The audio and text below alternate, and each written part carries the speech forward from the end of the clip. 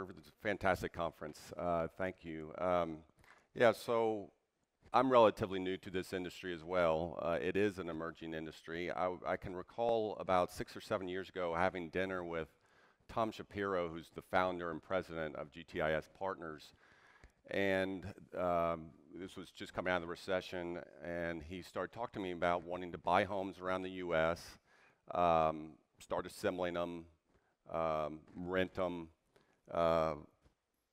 creating portfolios and a business platform around them. And I was thinking, how in the world are you going to assemble homes all around the country, maintain them and operate them for hundreds of homes, if not thousands of homes around the U.S.?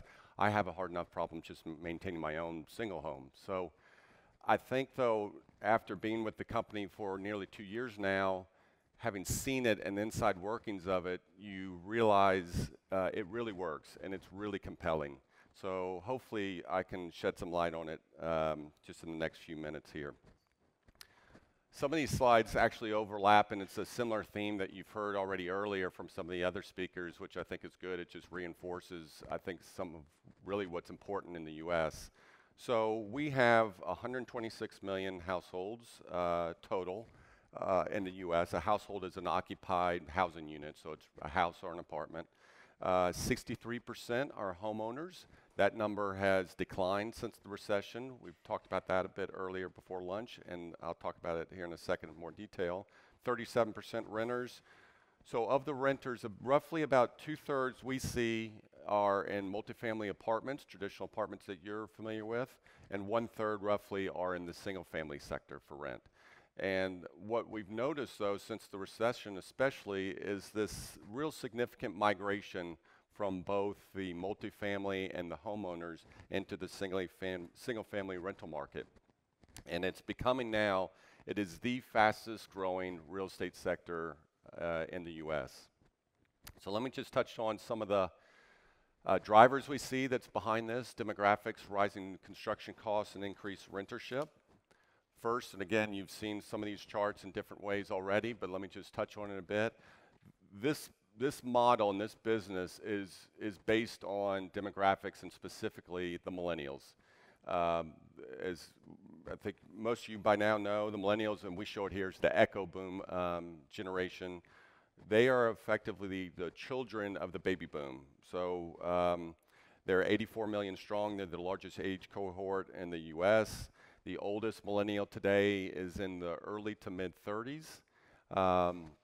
So they're the ones creating the new households in the U.S. So you can see how important they are, not just to our industry in the home market and rental market, but really all sectors. But the one great thing about having a model that's based on demographics is it's not changing no matter what the economy's doing, whether it slows down, stalls, speeds up, whatever. We have this force of demographics that's moving through the U.S. that's going to continue for a long time period, be a major factor in creating demand, we think, in this sector. So the other point I want to make on demographics, which I think is interesting and for you to know, and I think John touched on it also on the multifamily part, is how marriage and especially housing formation changes housing preference for people. So as you can see the chart on the left, we show that apartments, there's only 9% of the apartment stock is set up for 3 bedrooms or more, versus single-family homes, where nearly all single-family homes for rent or homes in general are nearly all 3 bedrooms or more. So when you're thinking about marriage, you know, when you're coming out of college, young, single, you're typically moving into an apartment. Maybe you get a roommate for a second bedroom. But then once you make the decision on marriage, that's when things change, when you start thinking about family formation. So you can see the apartments are not set up as well, not just with the bedroom count, but also having the yard outside for your kids to play, being in a neighborhood and a community for, you know, the other families around you. That's kind of the American way. And you can see it with the chart on the right. More specifically, 55% of unmarried households are in single-family homes, but it jumps up to 82% once you're married. The other big driver on this is rising construction costs. we've seen a significant rise in home construction costs. Over the longer term, 60% over the last 12 or 13 years, and we think it's going to go even higher and a more rapid pace. And it's also caused, you can see the chart on the right, which is showing the housing starts in the U.S., and this goes back all the way to the early 1900s.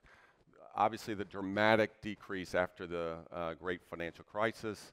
A little bit of a pickup since then, but not much. We're still way below what our historical amount of new family home starts are. And a lot of that is because of the rising construction cost, and just it's becoming an affordability issue for a lot of people that just simply can't afford it. The economics don't allow it to work for the home builders. So the third point, and I think this is the most important in a way, and they're somewhat interrelated, is the secular change towards rentership. As I said at the beginning, 63% of the households own their homes. That number declined from what was nearly 70% before the recession. So we've gone from 70% down to 63%. So that's a big change just in and of itself. And you can see this is due to, again, the rising home costs, and some of this was already talked about this on previous speakers.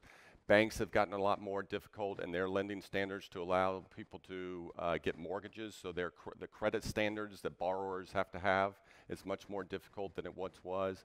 The deposits, I think was mentioned already, deposits are more than they once were. People just don't have the savings for deposits. Student debt was just talked about. People, a lot of the younger people coming out of college are burdened with student debt. But there's also an element of people that we have found in our studies that there's just renters by choice. They don't want to own the home, even though they may have the wherewithal, the credit, and the money for it. They want the flexibility, and we're seeing that more and more with the younger generation. And so I think it's a lot about the mobility and flexibility that the younger people want.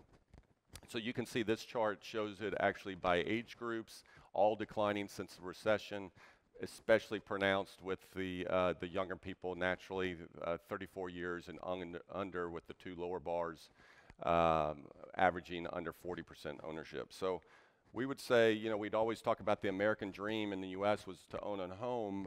It's not as strong as it used to be, and I think there's a real debate if that's going to come back. Our thesis is not for a while. It's certainly not going to come back to the level that it was pre-crisis. So, as I said, it's the fastest growing rental segment in the U.S. This is a graph that shows increased growth in both single family and multifamily. We've increased in single family from 11 million households to 15 million households over the last 8 years. So it's really becoming a real investable sector and now recognized by the institutions that I'll talk about here in a second. First, though, on fundamentals, just to give you an overview. And the data is really starting to develop in this sector. As you can imagine, in an emerging sector, the data is not that great.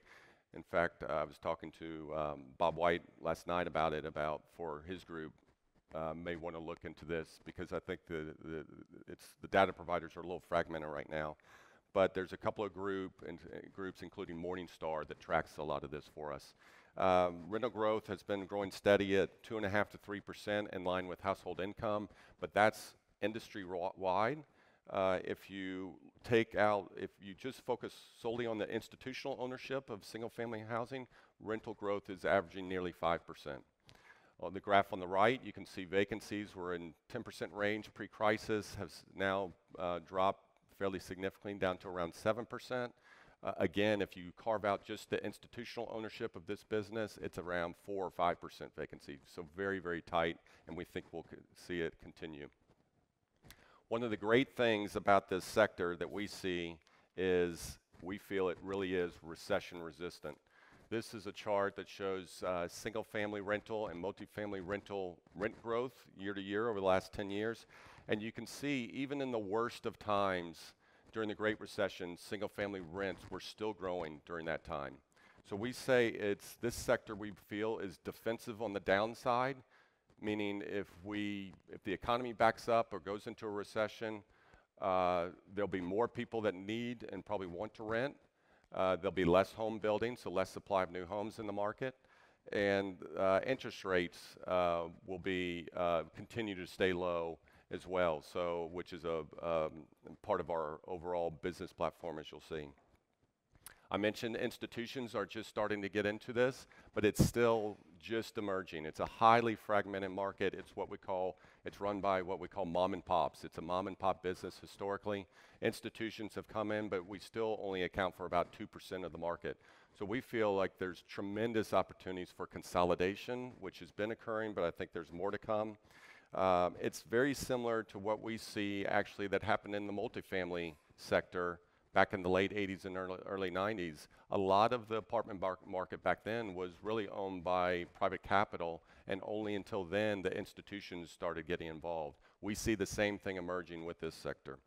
Public companies also, some of the companies have now gone public through REITs, several of them, but most notably, just recently, a couple of months ago, Blackstone, who's the largest owner of this, and their platform called Invitation Homes, they went public, and so it's really legitimizing the market. Just quickly on the product, these are the markets that we focus in, but there are people doing it all over. I think, you know, one of the big things, as you can imagine about this, is getting the scale and the efficiencies and the concentration markets. So we focus on fewer markets. We stay at the lower end of the price ranges in the market. Some people go higher. We think the economics are more attractive on the lower end. So we're in the low to mid $100,000 range, but these are very nice communities, nice homes in suburbs, 3 or 4 bedrooms, 150 to 200 square meters, average age 15 to 20 years, but we're actually doing in some few areas build to rent neighborhoods where a developer is building a number of homes and we'll select, you know, a select few within the neighborhood to buy them and rent them out. Locations, as I said, is key. Not only picking your markets and getting the concentration, but within the markets. You want to be in the better school districts. As you can imagine, families, schools is a huge decision on where they locate. Employment generators, good access, low crime. We drive the areas to make sure the feel and desirability is attractive. And last point I want to get through is on just economics in general. If there's one thing that I would say that holds this all together, as you can imagine in a business like this that's so granular, it's the operations of the business and getting the efficiencies that you need. First of all, though, the graph on the left just showing single-family rental as it relates to other sectors on a CapEx versus as a percent of NOI. It's relatively low relative to other sectors, so that just means your volatility of capital is much less than others, lower risk. And then the operating margins on the right, you can see it's as competitive now with the institutions involved as office and nearly multifamily as well. And what I would call the secret sauce in this business is technology.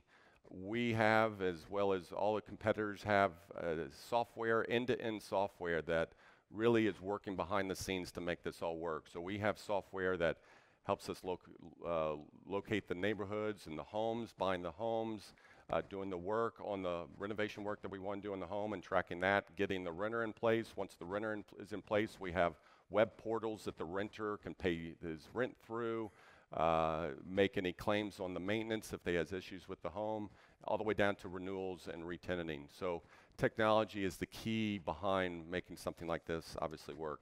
Lastly, and probably maybe most importantly, and certainly not least, is the economics are very compelling, we feel, especially on a risk-adjusted return basis. 10 or 11% gross yields before expenses. Most of the markets we're basically buying at 6 to 6.5 cap rates. You can now get financing, very attractive, and it's getting better and better in this market. We can get financing fixed for 5 years for 4%, leveraging that up to 70%. Normally we're 50 or 60%, so you can get an overall return of 11 to 13% in this sector over a midterm. So we would say it's a value-add return, but a risk profile more of core plus. So just summary, again, demographic-driven, attractive economics, defensive on the downside. Didn't have time to talk about, but strong recovery upside. If the economy continues to go strong, or if we go through a dip and then it continues strong, home prices will continue to appreciate. We effectively have a call on the home market. And lastly, it's just a great, we think, great diversifier to other primary sectors. So if you're investing in office, industrial, retail, even multifamily, this has different drivers in those sectors. So we think it's attractive diversifier, but also stands on its own as well. So with that, Brad. Thank you, David. Thank you. Mm-hmm.